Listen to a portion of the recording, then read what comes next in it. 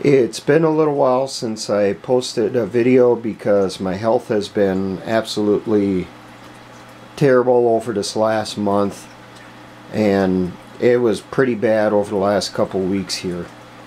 So for the first video that I'm going to be doing today for coming back from being sick so long, I'm going to do a video on 15 weapons and munitions for producing during a conflict. So this is not going to be stuff you're going to work on beforehand and stock up.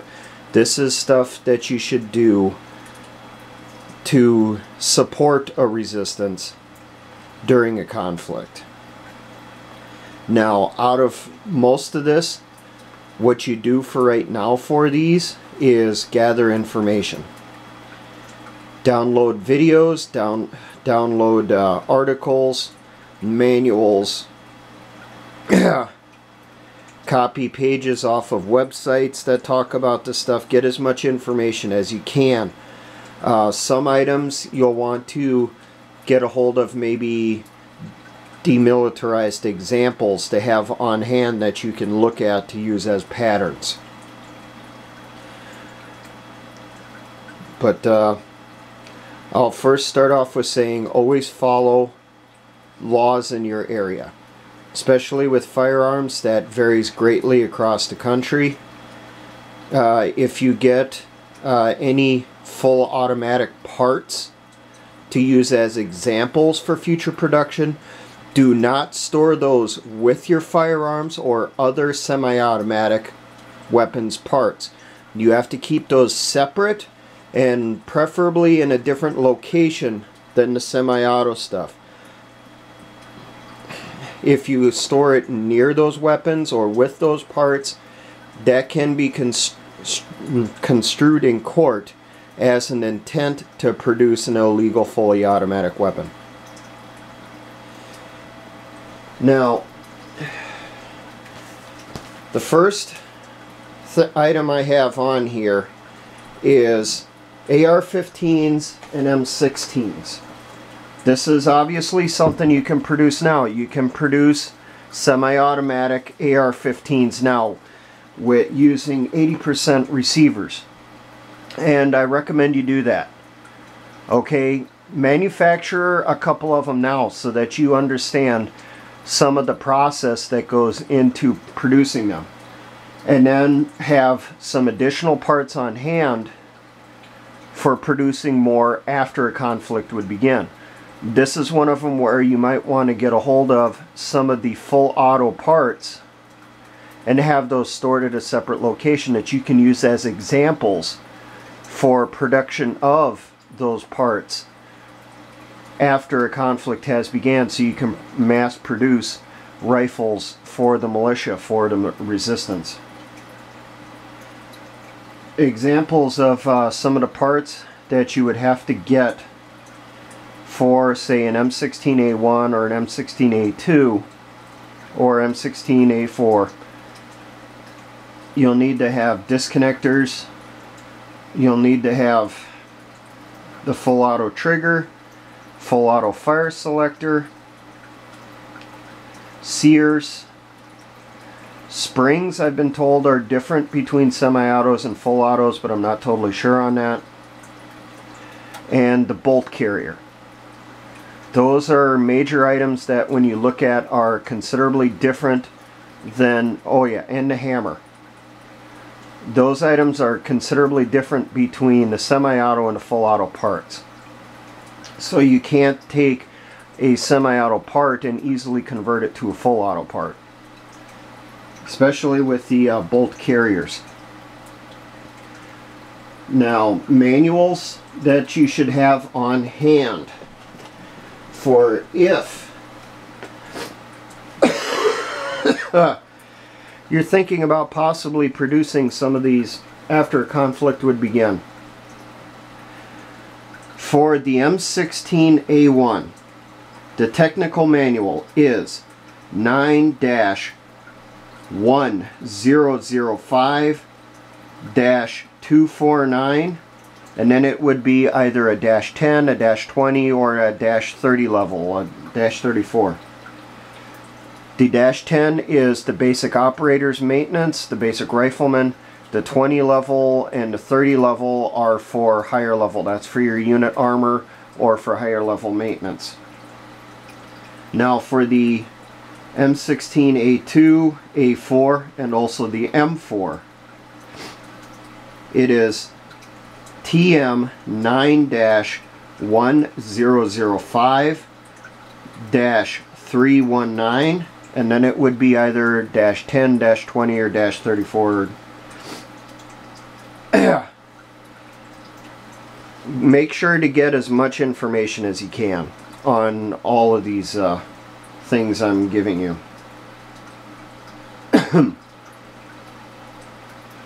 Now, next up we have Sten guns. The reason I'm recommending the Sten gun and not M3 grease gun is primarily ammunition. The Sten guns were designed for, or chambered for 9mm parabellum, which is the most common pistol cartridge around the world. There are tons of Sten gun kits on the market, demilled kits, which basically involve the receivers being chopped up. But a lot of the full auto internals and all that stuff are still part of the kits.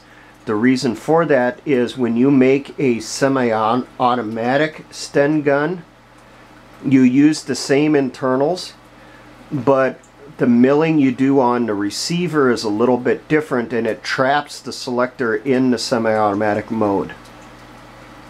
Most people don't realize a Sten gun can fire in semi-automatic and it can fire in fully automatic. Just like with the AR-15s, I recommend try putting together an example or two of the Sten gun in semi-automatic, so that you learn what to do for welding the receiver tube to the lower receiver and stuff like that. Learn how to mill out the different holes and ports required on the receiver tube. Also, I recommend on that getting a hold of a bunch of magazines. There are a lot of Sten gun magazines on the market. They kind of come in batches. A large amount of them will come into the United States, and then the price goes down on them. As the magazines get bought out, the price goes back up. There are 20 and 32 round magazines that are sold for the Sten gun. Now be advised, the 20 round magazines are 32 round magazines that have been modified by putting 4 wires inside the housing of the magazine to restrict it from a double feed down to a single feed or single column feed for the ammunition, thus restricting it from 32 down to 20 rounds. You can restore a 20 round magazine to 32 round. There are videos on YouTube on how to do it, and it was surprising to me how easy it is to do that. So try to get a hold of what information you can get on it. Download some of the semi-automatic build videos on it, which will give you some of the information that could be helpful if you would have to produce fully automatic ones after a conflict would begin, after shit would hit the fan. Now, the reason I recommend having some Stens on hand is for vehicle crewmen, and also people that would require shorter length weapons, which could be your special operations and that type of stuff. Maybe having 1 or 2 inside a squad for use for clearing out enemy fighting positions. And that way you would free up a rifle. Now the next one I have on here is another firearm that can be produced in semi-automatic, because there are parts kits out there. There's not as many as there used to be. The MG42, and if you change out a few parts on it, you can change it to 7.62 NATO, making it an MG3. Now, same as with the other 2 weapon systems, produce 1 or 2 in semi-automatic so you learn the procedures behind it, and have parts and associated equipment and manuals and all that that you can use for possible production of the fully automatic ones after a conflict would begin, after, you know, the fecal matter hits the oscillating device. Please forgive me, I'm still sick, but I'm almost over it. Next up is ammunition. And for that, I'm not just talking reloading. Reloading is definitely a skill we have to have in our units.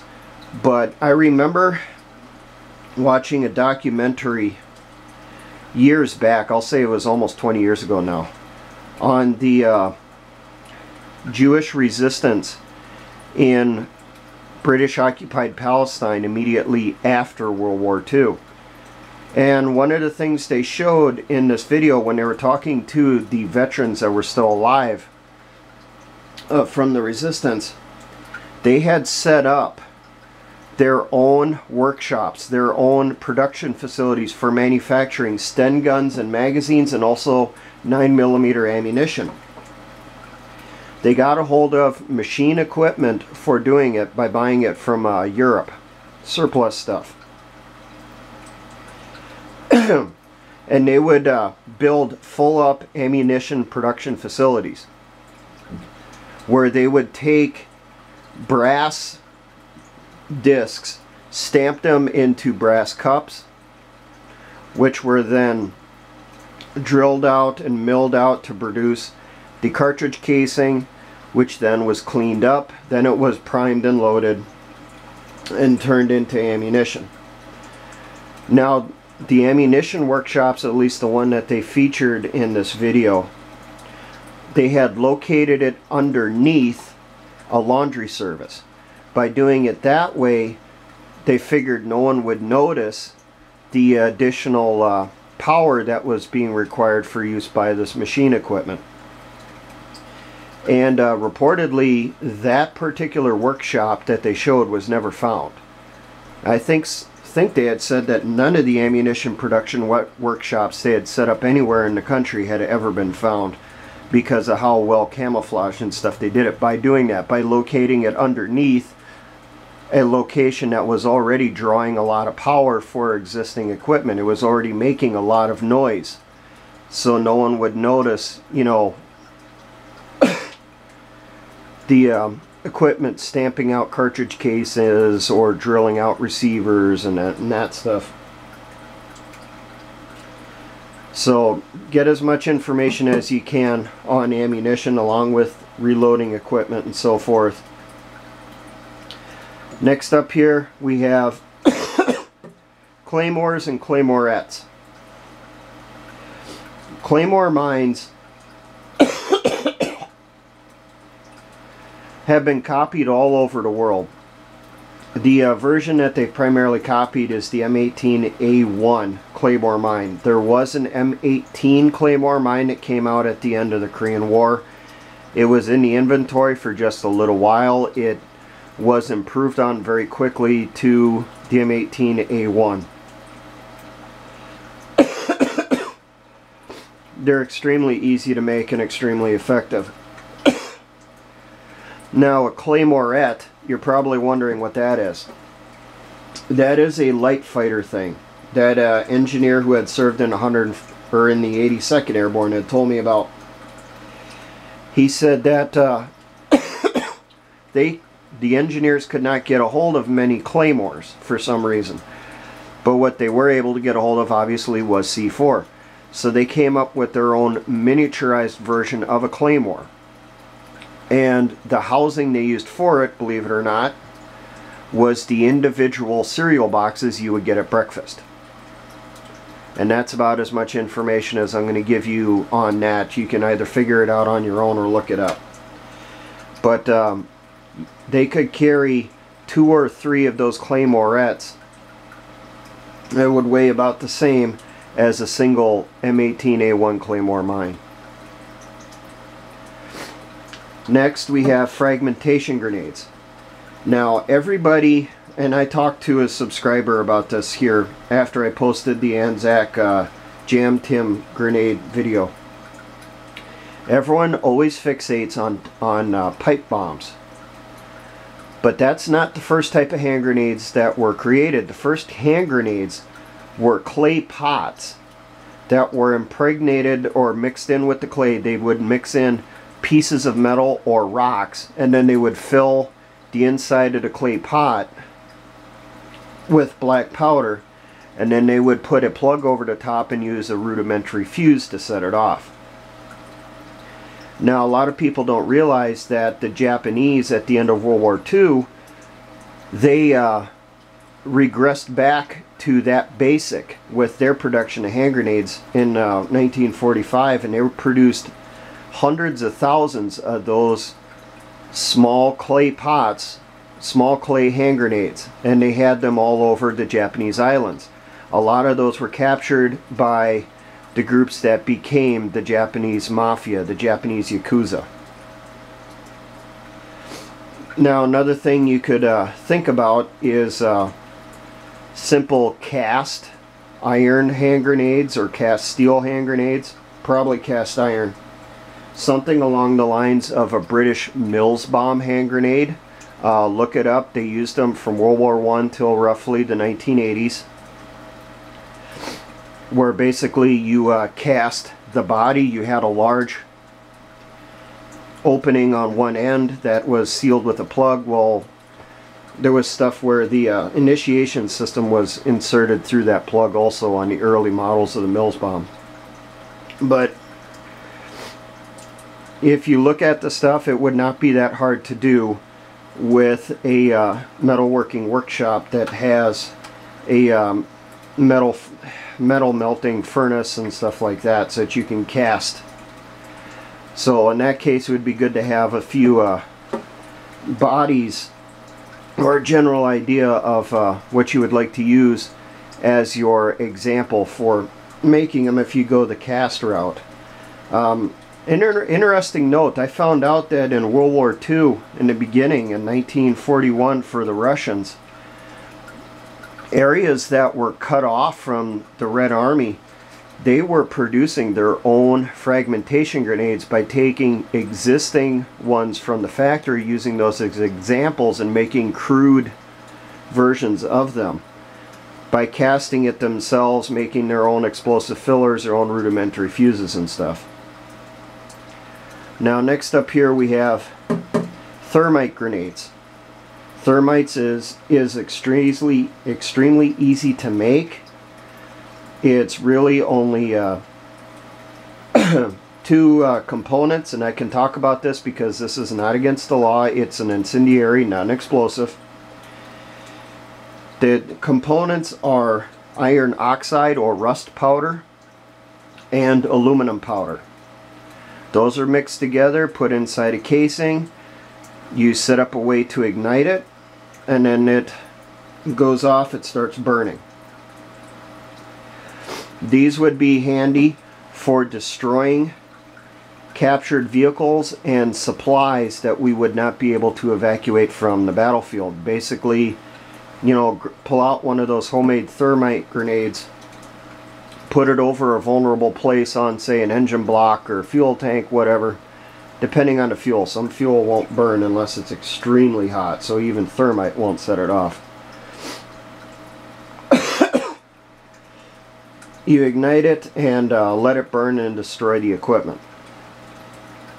Next item is the Panzerfaust. This is the granddaddy of disposable anti-tank rockets. Now, it's not that easy to find free information that's out there on this, so you're probably going to end up having to pay for books and manuals or translated manuals on them. But one thing I figured with the Panzerfaust is they were very easy to produce. The Germans produced millions of them, especially late in the war when their production facilities were getting bombed out. Well, even with that going on, they were still able to pump out Panzerfausts by the thousands per day.